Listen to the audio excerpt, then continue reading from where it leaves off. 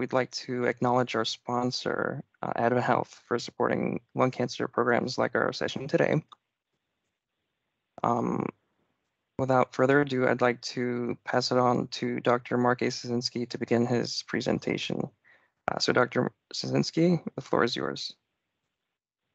Yeah, thank you, Ty, and welcome everybody. As you can see, as the slide says, we all know it's Lung Cancer Awareness Month, and I've kind of gathered some, as I call them, perspectives here to hopefully provide an educational hour or so about the disease. Now, I've been a lung cancer doc now for 30 years and certainly been involved in a number of clinical trial investigations over that time period. So we've, the good news is we've come a long way. If we can go to the next slide.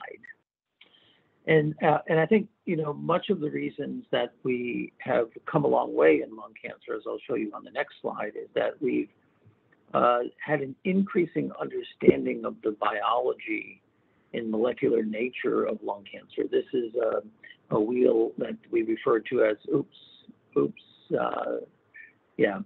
wheel that we refer to as the hallmarks of cancer. And again, these are all important aspects of dysregulated growth of which cancer is. Now, understanding this has brought us a number of new therapies. And if you go to the next slide, this is some recent data from just published late last month in Cancer, looking at the national cancer statistics as they relate to cancer death rates. And you can see, if you look at just in the bottom here, this looks at both male and female mortality from cancer. You can see we've seen a continued decrease over the past 2 decades. And some of the steepest declines that we've seen, up to at least 4% per year, have been reported in 2 cancers that historically have been labeled as difficult to treat cancers. That would be lung cancer and melanoma. So if you go to the next slide, Michelle, it kind of gives us the big picture of lung cancer. I like to refer to lung cancer as public enemy number 1 when it comes to cancer. It's the most common cancer in the world. You can see that although we're doing better with cancer-related deaths, it still is responsible for more cancer-related deaths than breast, prostate, and colorectal cancer combined. So the next slide has really, at a very top level, has kind of outlines our increasing understanding of this disease as a very heterogeneous group of patients. When we say lung cancer or non-small cell lung cancer, non-small cell lung cancer comprises a number of different subsets of lung cancer that are defined either by molecular biomarkers or by PD-L1 status. If we go to the next slide, you can see this is the typical way we quantitate PD-L1. On the 2 ends, you have to the right a very strong, that brown color in the slide there. This is a biopsy of a tumor. That brown stuff is expression of PD-L1. Obviously, this is very high expression. To the far left, you see none of that. That would be a PD-L1 negative population. And then in the middle, you see kind of some scant brownish there. So that would be weak positive. And these are important for helping us make decisions about what to do.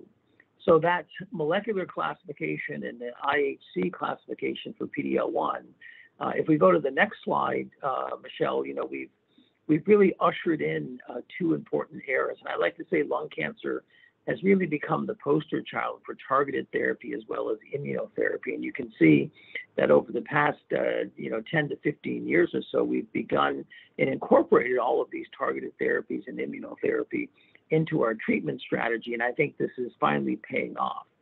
If we go to the next slide, Michelle, you can see that lung cancer has become a molecular disease. There are a number of subsets of lung cancer that are defined only by analyzing the tumor DNA and RNA in a fashion to find these molecular subsets. And the reason why this is important, you see them to the left. If we go to the next slide, you can see that over the past decade or so, we have seen approvals by the FDA of a number of different targeted therapies. On the top half of the slide are the 4 fusions that we need to test for in lung cancer, number of approved agents. On the bottom are the current 5 mutations that we have in non-small cell lung cancer. So we're getting to a point where we are being more precise and certainly more personalized by looking at all of these targets. And if you go to the next slide, again, this looks at the 10 approved targeted therapies in all of these molecular subsets. Actually, Michelle, if you go to the next slide, and the reason these are approved, and this is kind of a busy slide, but this just looks at what we call waterfall plots. And what a waterfall plot does is look at how much your tumor shrinks. And you can see as you go to the right across all of these, and these are all FDA-approved agents except for the bottom right, in the top right, in the HER2 space. But if you look at the 3 to the left, these are all FDA-approved drugs. And you can see that almost all patients are having shrinkage of their tumor. So if you have a molecular target and you treat that patient with a molecular targeted agent, the results in terms of tumor shrinkage and duration of that shrinkage are dramatically better. This is not something we see with chemotherapy and not something we see with immunotherapy in these populations. So again, this is the reason why we have this number of targeted agents. But again, in order to use these drugs, you have to do comprehensive molecular testing to find out if you have one of these either fusions or mutations where these drugs are helpful. Now, in a separate type of patient, go to the next slide, Michelle. This does remind us that a cancer, essentially, for all intents and purposes, is a foreign body in us, and our immune system should be able to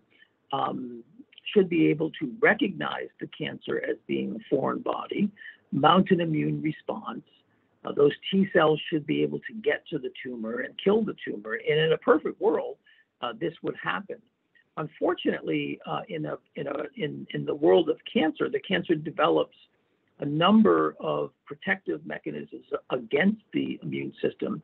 And if you recall, I didn't point it out on the first slide I showed, but one of the hallmarks of cancer is to avoid immune destruction.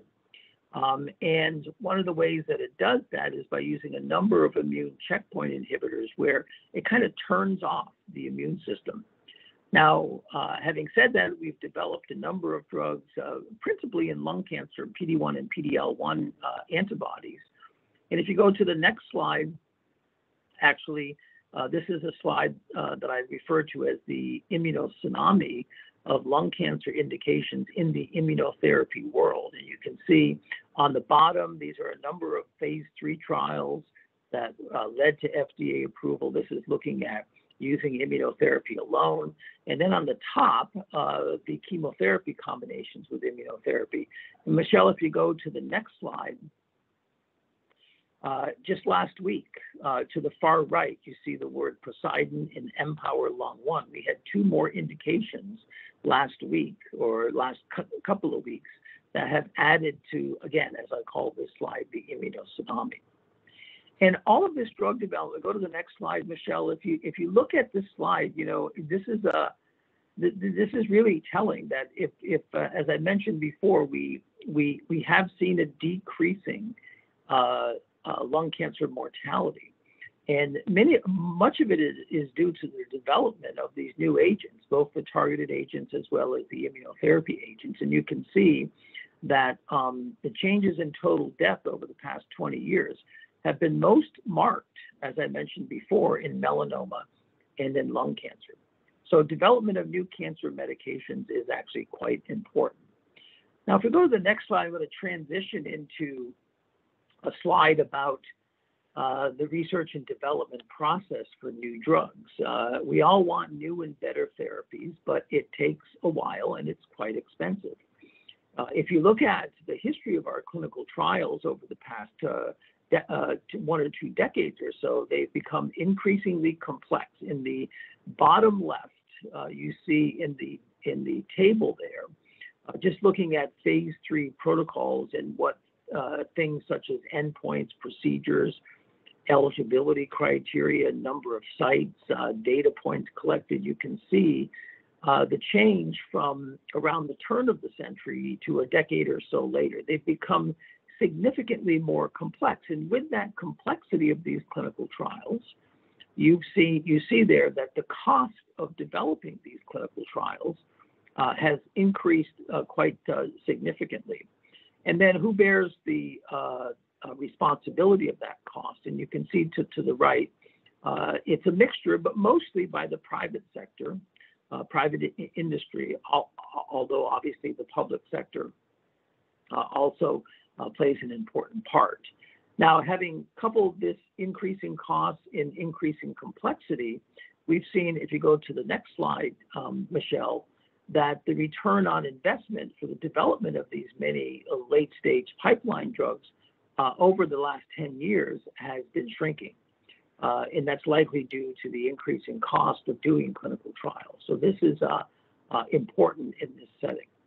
Now, if you go to the next slide, transitioning into the geographic disparity of lung cancer, you can see to the left is the NCI map story about cancer mortality rates. Obviously, the red states are where we see the highest mortality.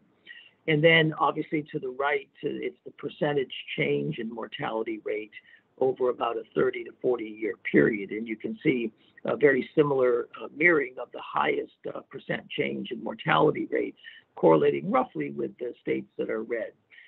So we know that lung cancer varies depending upon what geography that you are in. Now, if you go to the next slide, another issue there is if we've been developing all of these great therapies for patients, are we getting the great therapies to all these patients? And I'll just draw your attention to the lower right bar graph in the lower right hand section of this slide.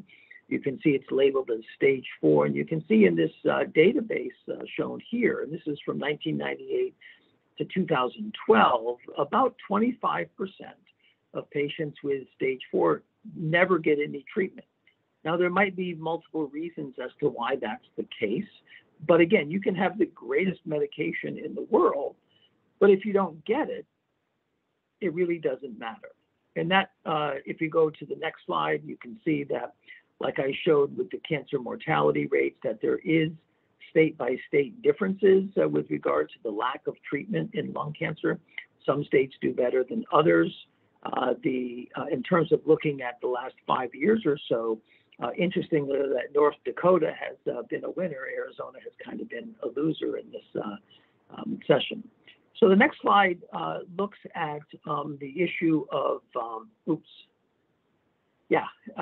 the disparities and barriers to treatment. So I've listed their immunotherapies and targeted therapies certainly have improved outcomes, but again, as I've mentioned, if you don't get these drugs, then they really can't help you. So why do we have these issues and disparities and stuff like this? So lots of obviously contributing factors, social determinants of health, where people live, as I've mentioned, where they work, insurance issues, variability in the quality of care, and both patient level and system level factors. So it's important to recognize these because if you go to the next slide, these are really pervasive across the entire lung cancer population, as we call it, the impact pyramid, starting way down at the bottom with preventive measures, tobacco control, and then management of nodules, lung cancer screening, treatment selection, so on and so forth.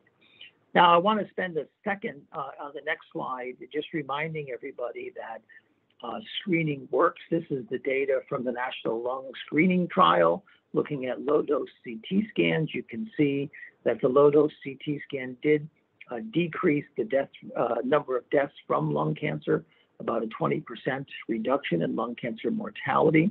And you can see in the box to the bottom right that the cost per life year saved, at least in 2012 dollars, was really quite in line with other solid tumors that we screen for: cervical cancer, breast cancer, and colorectal cancer. The next slide shows a separate trial that was more recently published, the Nelson trial, that showed a very similar reduction in cancer mortality, actually a bit more in females than in males. So interesting data from the Nelson trial. Now, when you look at how well we do, next slide there, Michelle, here. Despite knowing that screening saves lives, you can see that very few of the patients that are eligible to be screened get lung cancer screening. And so that's an interesting fact. And you look at the lung cancer burden to the left, I showed you a different version of that slide there versus the screening centers at the state level. You can see there's certainly disparities in parts of the country where lung cancer screening availability may be not optimal in this population. And if you look on the next slide, this is data from a large data set. I can't remember, the BRFSS is the Behavioral Risk Factor Surveillance System. And what this study looked at was patients who would have met the United States Preventive Services Task Force criteria for lung cancer screening. It looked at 3 states, the state that I live in, Florida, Nevada, and Georgia. And of the patients that would have fit the criteria for screening, only 16% of patients were screened. Now, it was better than it was in earlier years where it was less than 6%, but I've highlighted the number of patients or the percentage of patients that received low-dose CT screening. And you can see at the bottom in the red there, 19%, 7%, and 11%. So we have a ways to go with regard to screening in terms of making sure that everyone who's eligible for it should get it. To me, this is mostly not mostly, it is a primary care issue. It's not an issue in my world because I obviously am a lung cancer doctor. I'm a very big advocate for screening, but it's not the patient population that I see because I see a patient population that already has the disease. These are patients that are at risk for the disease and should be screened. Next slide. Now, getting back to issues of disparity. So we know across racial and ethnic populations that there are differences in terms of early diagnosis, the ability to get surgical treatment, and the ability to get any treatment. And you can see to the far right, the bar graphs compare 3 different populations to white Americans. It's Latino Americans on the top, Black Americans in the middle, and Asian Americans and Pacific Islanders on the bottom. And you can see that these populations are less likely to be diagnosed early. Some are less likely to get surgical treatment and more likely to get no treatment whatsoever. So it's important to recognize this. Now, next slide gets back to the points I made about targeted therapy. And again, you can't use any of the active targeted agents if you don't do the testing. And we can see that as a whole, if you look to the bottom left where it says study period April 2018 to March 2020, and you look over to the right at the bottom of that bar graph where it says all 5, you can see that only about 50% of the patients during this study period received testing to include just the 5 biomarkers that are listed in the table to the upper left. Now, I told you that the FDA currently has 10 biomarkers. So if we don't do very well at getting 5, we probably don't do very well at getting 10. 10 is the standard of care in 2022. You can see to the right in the Flatiron EHR-derived data that there are some disparities. Black populations are less likely to be tested, less likely to use the standard of care, which is next generation sequencing. And so these are important aspects. So we have to admit we're still missing the mark, and we have to address these disparities. Next slide. And it also is known that there are disparities in clinical trial participation, with Black populations participating less. There might be lots of reasons for that, but we need to address whatever the obstacles or barriers may be. And then next slide here is the last slide on clinical trials, and that is kind of good news, bad news information here. The good news is that we have many, many drugs being developed based, again, on our understanding of how lung cancer works, defining targets. You can see they've more than tripled in the past 2 decades. And this is unique to oncology versus the non-oncology drugs. As a consequence of that, if you're trying to develop more drugs in cancer, it's harder to find participants that fit these very selective inclusion-exclusion criteria for these clinical trials. And so we have to recognize and be a bit more, either get more patients to see the value in clinical trials and participate in them, or make some decisions about what the high priority drugs are. And you see in the very bottom bullet there, in phase 2 oncology trials, only 14% of participants screened were enrolled and eventually completed the trial, I think because of the complexity of that trial, versus 54% in non-oncology trials. So really that's an issue. Lastly, I just want to recognize the interplay between cancer and financial distress.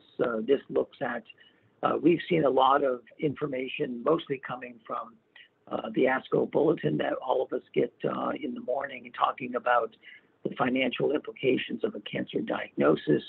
We know they are quite significant in that this puts a lot of patients in jeopardy. The pre-illness issues with regard to how healthy are you, what are your personal habits, are you a smoker, not a smoker, what's your income status, your employment status, these sorts of things. When you have the diagnosis of cancer, there are lots of cancer-related costs and financial consequences of those costs to the far right. If you go to the next slide, Michelle, when you start to look at what cancer patients are facing, you can see that there are a number of financial concerns that are both non-medical as well as medical. And I think that all of these really drive the cost of burden on patients, sometimes more than prescription drugs, although that's a whole separate issue here. When you ask patients, there was a survey here in this sort of thing, that 70 to 80% of patients report that there are significant moderate to severe financial hardships from cancer-related expenses. It may affect your employment, that may or may not affect your insurance status, all these sorts of things that we don't necessarily think about from our side of the fence, because we're trying to make the best treatment decisions, that sort of thing. But I think they have to be recognized. And the next slide is my next to the last slide. But this reminds us that a cancer diagnosis can be a big hit for patients. 2/3 of patients who were working full-time had to either stop working or reduce their hours. It affects caregivers. More than 1/4 of them had to make extended employment changes. Out-of-pocket costs driven by physician and facility care are significant. Co-insurance and deductibles, these sorts of things shift more cost onto patients. And this is a major issue, and it can be a really challenging issue on a case-by-case basis. So, Michelle, my last slide here is my kind of take-home messages slide, if you will. We should be proud of the work we do in cancer. We are making improvement in outcomes and moving the bar. Really, clinical research is the engine that drives the progress, and we need to continue to develop our clinical trials of new therapies, but also think of ways to make sure that we answer the question, is a new therapy really better? And that's really getting clinical trials done in a timely fashion. The disparities issue was to remind us that unfortunately all patients are not created equal, and I think we have to be aware of this and develop strategies that really provide state-of-the-art cancer care for all of our population. And again, this issue of the financial stress that a cancer diagnosis can bring, I think, is not insignificant. So having said all that, I will turn it back to Ty, and I think we have time for questions here. Perfect. Thank you, Dr. Sosinski, for that wonderful presentation and all that insight. Let's go ahead and start the question and answer session. As we think about questions for folks that are live, we're going to go into some of the questions that were given in from those that registered earlier. First question is CMET overexpression in non-small lung cancer EGFR wild type. Is there a need for an actionable biomarker in CMET? Well, I would say the short answer to that is there's always a need for a biomarker. We know that CMET as a target is potentially important. We know that there's overexpression in a number of patients. We have drugs that target CMET, and in individual patients, these CMET targeting drugs can have very significant results. The issue there is, can we identify the patients prospectively? With current measures, we don't do as well as I think we need to do. So I would say, yes, I would welcome a biomarker to tell me which patients with a wild type EGFR are going to have significant benefit from CMET targeting drugs. Thank you for that. Next question is on biomarker KRAS G12C, adenocarcinoma non-small cell stage 2A. Touching lining of right lung, 4.2 centimeters. Currently on Tecentriq, tumor completely removed. Could not continue chemotherapy, carboplatin, and Gemzar. I had my last treatment of Tecentriq 1 year on it. So any comments there? Well, so the patient in this case it sounds like they were treated in the adjuvant setting. So they had surgical resection. They had some chemotherapy, maybe couldn't complete the whole course, which is not terribly unusual. It's tough chemotherapy in that setting. And then they got a year of Tecentriq or atezolizumab as adjuvant immunotherapy in that setting. Yeah, they're known to have a G12C. We do have G12C drugs. At this point, since your earlier stage, in fact, stage 2 here, the indication for the currently approved drug, sotorasib, as the G12C drug, is for stage 4 patients who have had prior chemotherapy. So we don't know the role of the G12C targeting drugs in this setting. So I would say if you're a year away from immunotherapy, I would declare a victory and just continue to follow you. I wouldn't do anything else at this time. Thank you for that. Next question. For a patient with stage 4 lung cancer, non-small cell adenocarcinoma, is there a treatment available once Lumakras ceases to work daily? Well, yeah. Obviously, here the devil is in the details here. So if you've used sotorasib, the drug to refer to by the brand name, typically, as I mentioned before, that would be in the second line setting. So we're really talking about third line treatment options. There are certainly treatment options. There are also probably multiple clinical trials that you might the patient might be eligible for. It really all depends on the fitness of the patient for third line treatment. If the patient's still in good shape, I would move on to third line treatment. There are a number of standard options that are available there, but more importantly, I might seek an innovative clinical trial before I try the standard options to see if there might be something unique and innovative for you in that particular setting. Thank you for that. Next question. How frequently should liquid biopsy be performed or monitoring of patients on TKIs? Yeah, that's a good question, and I think a fairly controversial question at this point. There's no doubt that liquid biopsy at the time of diagnosis is an important complementary technology to tissue biopsy and identifying patients with molecular alterations. So it's very important. In my patients, they all have tissue biopsy. They have variable quality of that tissue biopsy. I always do a liquid biopsy at the same time because we know that doing tissue in liquid does increase the number of molecular alterations that you will find in the lung cancer population. The controversial part is, how do you use it after that? And what does it tell you that the patient doesn't tell you or the CAT scan doesn't tell you? And that's this issue of measuring at serial times. These are not inexpensive tests. And what I struggle with is the clinical utility of doing serial measures at this time. Now, there are a number of clinical trials ongoing that are looking at specifically this question. To me, in my practice, we have established beyond a shadow of a doubt the clinical utility of a liquid biopsy at the time of diagnosis. Monitoring serially over time, I think in lung cancer, is still considered investigational. Particularly in the stage 4 disease, I'm less interested in it. Where I think it could be of great value is in the stage 1 and 2 surgical disease, where many of these patients we will go ahead and treat with adjuvant treatments. But I do think that there are a proportion of patients that are cured by surgery and don't need further treatment. My colleagues in colorectal cancer are using liquid biopsies to determine whether or not a patient with resected colon cancer should receive adjuvant therapy. I see in the future that we will probably be using that in lung cancer.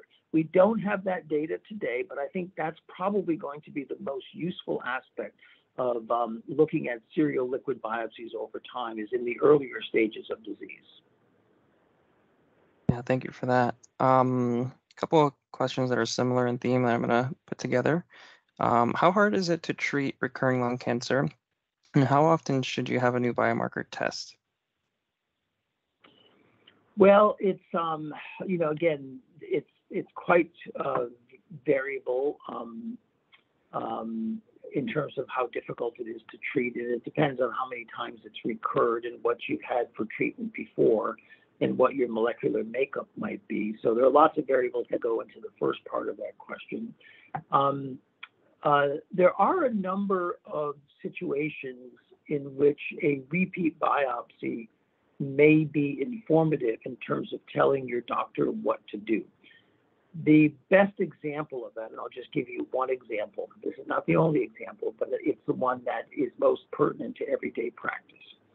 In those patients who have EGFR mutations and receive a TKI in the first line setting, when that TKI, which is an EGFR TKI, stops working, about 30% of the patients in which this happens have MET amplification. We talked about MET before. We have some pretty good MET drugs, and there's certainly growing evidence that treating with a MET drug or adding a MET drug to the EGFR TKI can provide clinical utility. So that's an example where retesting from a molecular point of view could be very informative for that patient. That's just one example. Thank you. Next question. How reliable and how much should we consider results of CA-125 and CEA for someone with lung cancer stage 3A using Tagrisso? Yeah, I don't draw tumor markers like CA-125 and CEA. I don't think they're the standard of care. They can sometimes be misleading. They're not incorporated in any of our tumor response criteria for lung cancer. We use mostly RECIST criteria, which is CT based. So I follow CT scans because I really don't know how to use these tumor markers. And in my practice, I don't draw them. When I was a fellow way back when at the Dana-Farber, we did a study looking at 5 different tumor markers. CEA and CA-125 were part of that study, as well as a few others. And we dismissed the value of doing it on a serial basis because it didn't provide information above and beyond what you get from, say, a CT scan, a physical exam, talking to the patient, these sorts of things. So I would say the clinical utility of them has not been firmly established, and I don't do them in my practice. Gotcha. Thank you for that insight. Next question. I'm attending this webinar to learn about biomarkers and also for school. I need to get a virtual signature.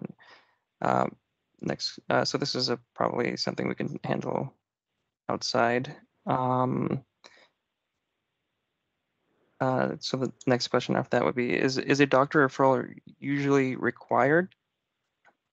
So if so, what would I tell my doctor to justify a referral? So I'm assuming for biomarker testing. Yeah, I'm not quite sure I quite understand that question. Biomarker testing in lung cancer is the standard of care. It should be done routinely. It's much like doing estrogen, progesterone receptor, and HER2 status in breast cancer. It is an accepted standard of care. The NCCN recommends that all of these biomarkers get tested on a broad-based, comprehensive platform like next-generation sequencing, and that can be done in blood, as we've just talked about. So I don't think you need a referral of any sort if you a referral for biomarker testing. So I'm not quite sure if that's the question that's being asked here, or what specifically. And if someone in the audience either asked the question or wants more clarity on it, please unmute and ask me. Definitely. I think you may have hit the point there, but definitely, audience members, you can chime in, and we'll be getting to those questions shortly as well, as we get through the remainder of these registering questions. Is there research to indicate the percentage of Keytruda patients experiencing EGFR mutation after 2 to 3 years of treatment? Usually EGFR mutation is present at the time of diagnosis and doesn't emerge over time. And I've not seen any information that that's an issue with patients who are on pembrolizumab or Keytruda. So I'm not aware that that's a problem over time. Thank you for that.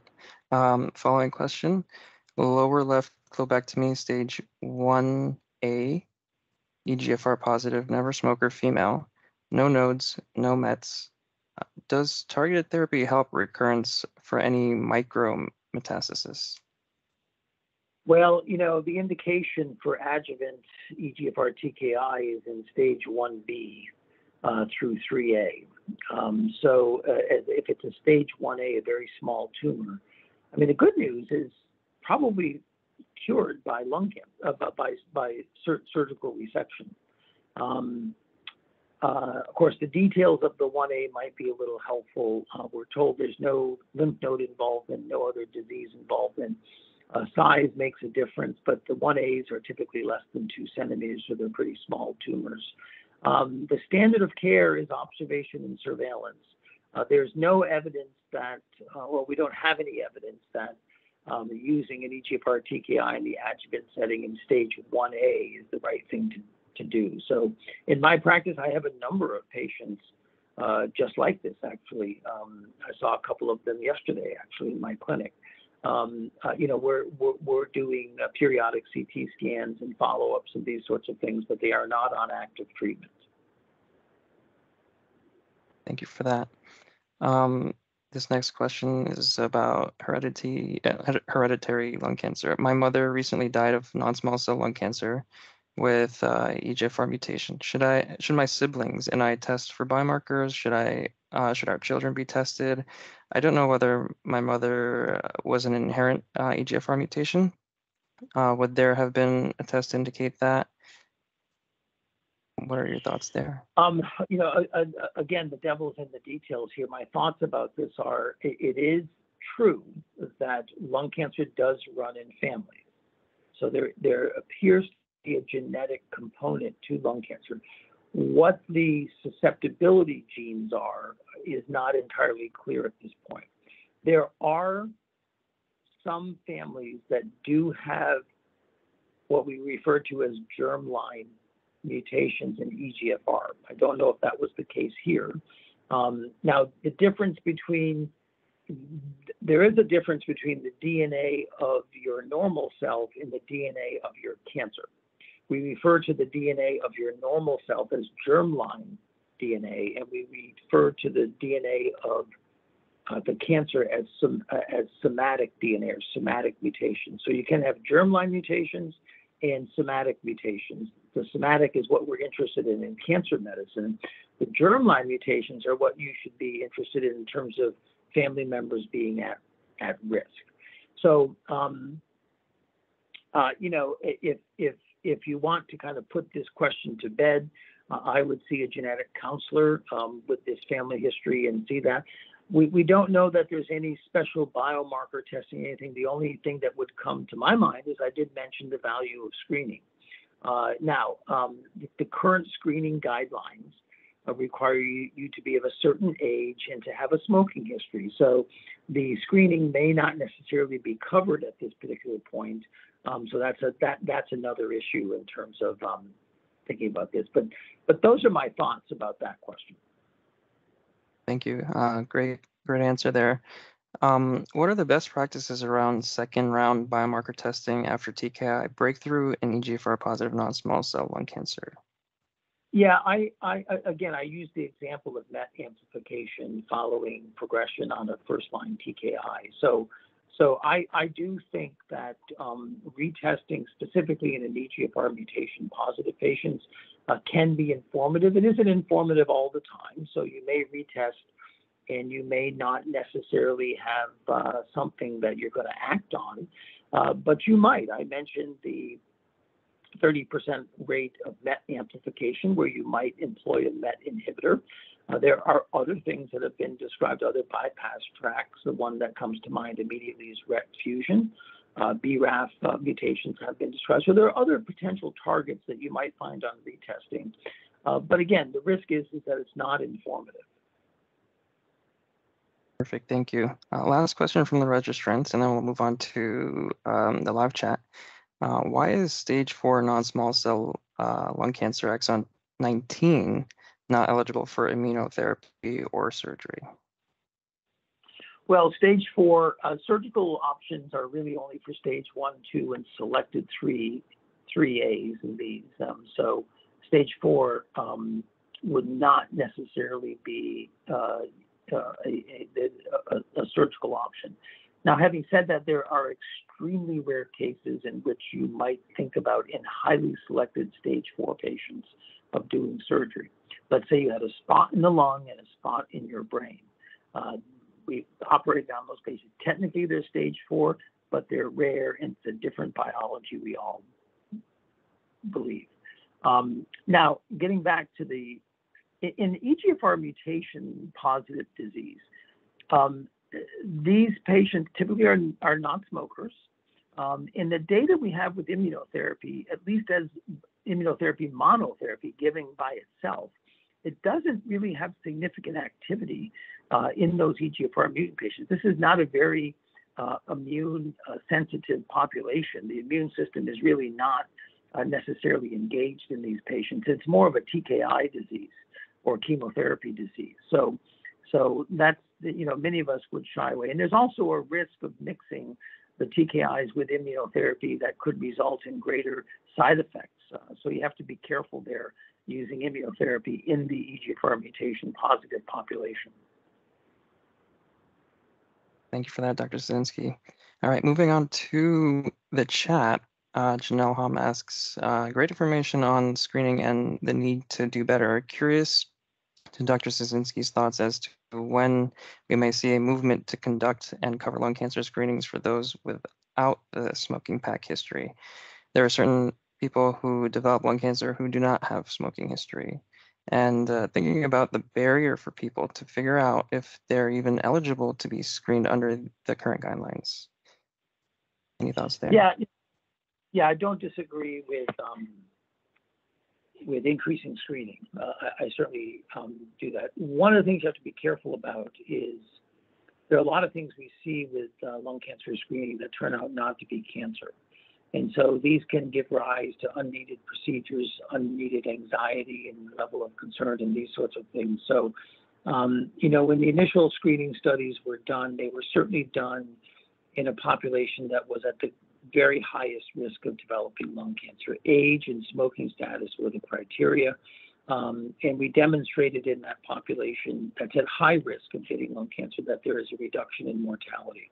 In populations that have a lower risk of lung cancer, not zero, but a lower risk, you're going to have to screen many, many, many, many more patients to show a very similar benefit. And that's kind of a public policy that issue from my point of view. How many of these patients do you need to screen to save a life? Certainly in a low-risk population, it's going to be a large number of screened patients before you save one life. If you have a high-risk population, it's going to be a lower number of patients screened there. So I think it's a great question. You know, with a strong family history, I would certainly endorse it. But we just need more data in this area to really get some good guardrails around what we should be doing. Absolutely. Great answer there. Follow-up question, also going back to biomarker testing, can you speak more to what barriers exist when it comes to insurance coverage for those tests? And from a preventative measure, some of us may have been suggested by primary care physicians to have a biomarker test done based on family history, only to find insurance won't cover it. Yeah, you know, complicated question in terms of the insurance coverage sort of thing. And obviously, again, this is another situation where the devil is in the details. This is something you should further discuss with your physician to see if there's an avenue for appeal or just how important it is. That's what it's hard for me to comment on the specifics of any one situation. Yeah, absolutely. It gets kind of tricky there. We are at the top of the hour, Dr. Szynski. If you want to continue with questions, we can continue. If not, we can conclude here. I'll take one more. Okay. Alrighty. What drugs do you use today for CMET?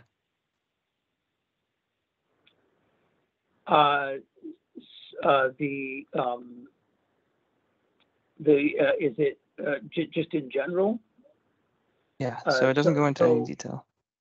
Okay, so the MET drugs that they're currently approved for a specific situation called MET exon 14 skip mutation. Now, there is activity in c-MET overexpression or amplification too, but that's not the approval. The two drugs that are out there are a drug called capmatinib and a drug called tepotinib.